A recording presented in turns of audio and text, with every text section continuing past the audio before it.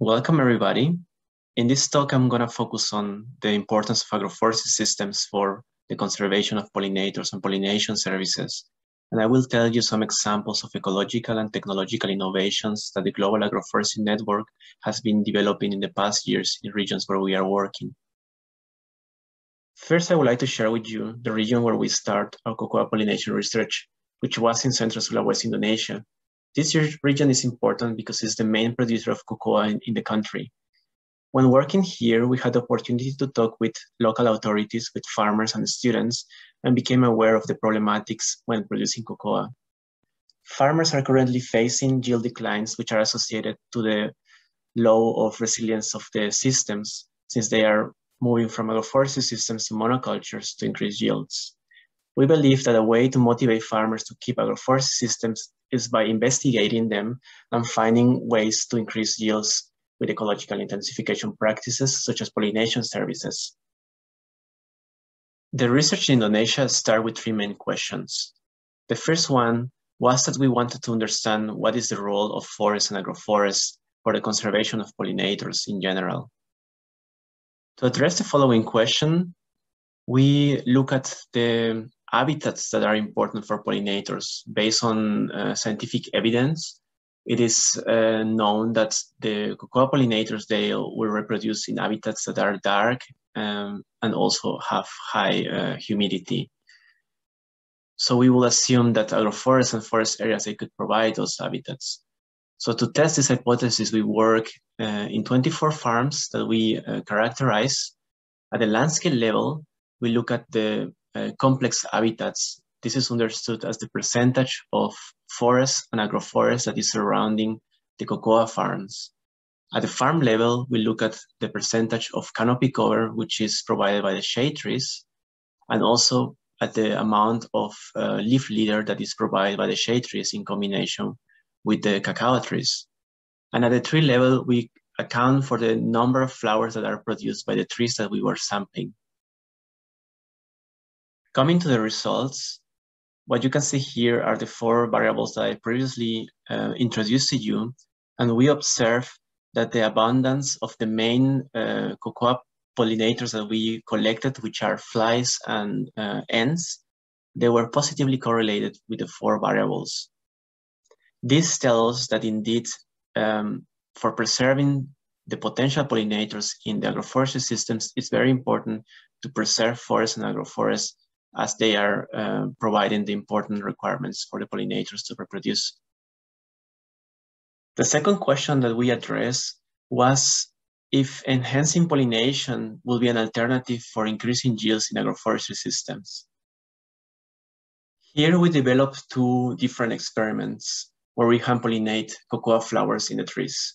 The first experiment, we hand pollinate flowers below 2 meters high at different rates, from 0% that represent not pollination or natural pollination to 100% that represent the hand pollination of all flowers below 2 meters high.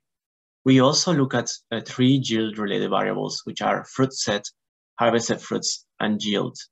And we found that yields increase for all yield-related variables. For instance, fruit set increased by 700%, harvested fruits increased by 86%, and yields increased by 51%. Furthermore, in experiment 2, we hand pollinate all flowers in a tree in order to understand what will be the complete benefit of hand pollination in an entire tree. For this, we select a different cocoa farms and different trees where we hand pollinate all flowers. And we compare hand pollinated trees with non-natural pollinated trees.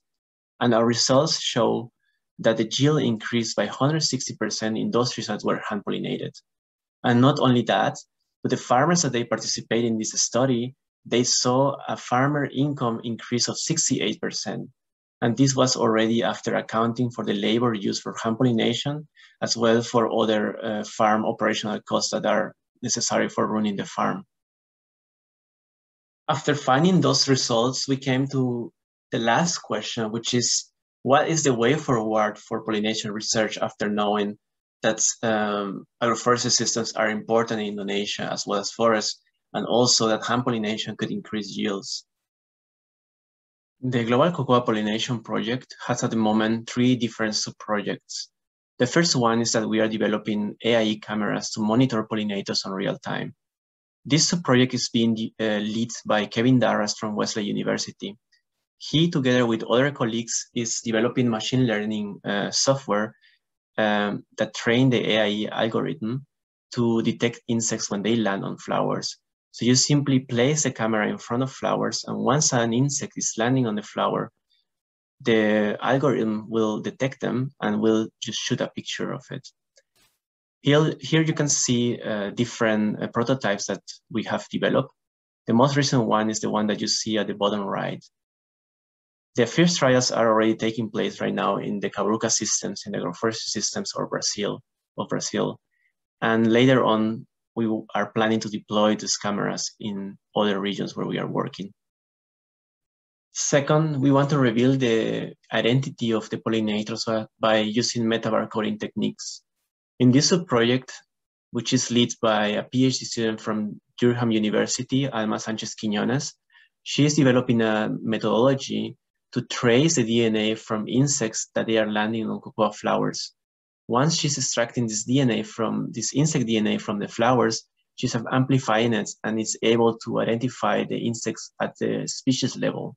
Once this methodology is being developed by her, we plan to deploy also those metabarcoding techniques in other areas where we are collecting insects and flower samples.